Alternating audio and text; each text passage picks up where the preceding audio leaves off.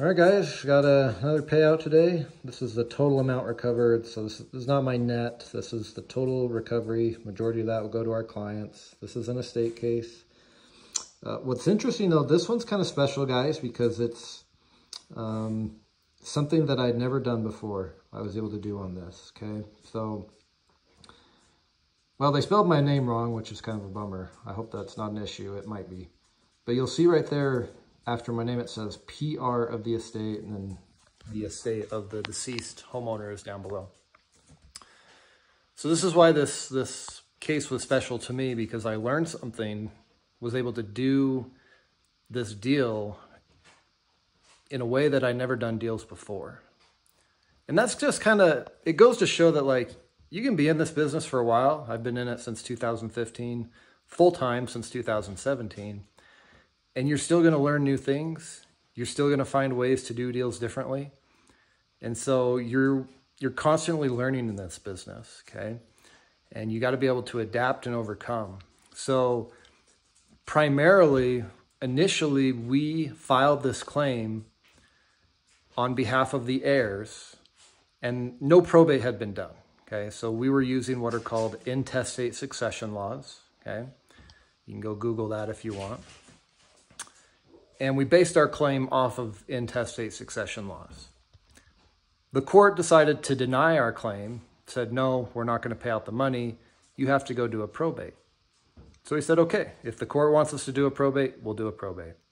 Had to pay $2,500 to get it done. But you can see the result. You know, we recovered over $100,000. So is it worth it? For me, it is. Maybe it's not for you. But what was different about this is the heirs, my clients, were brothers, and none of them lived in the state where the property had been foreclosed on, okay? And my probate attorney actually suggested, he's like, hey, you could be the personal representative, or you could be the executor of the estate. And I was like, I can? You can actually do that? And he said, yeah, as long as the heirs sign off on it, you can do that.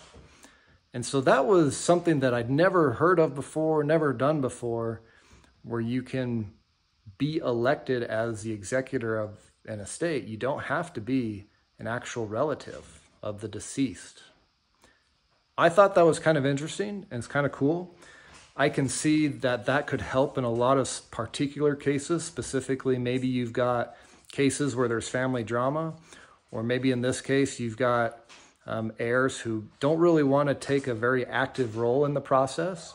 Then that's something you could do and you could offer for them, is you could say, hey, I'll be the PR, I'll handle everything from A to Z. And there is going to be some extra work. So with this case, it's not just the claiming process that I'll be doing.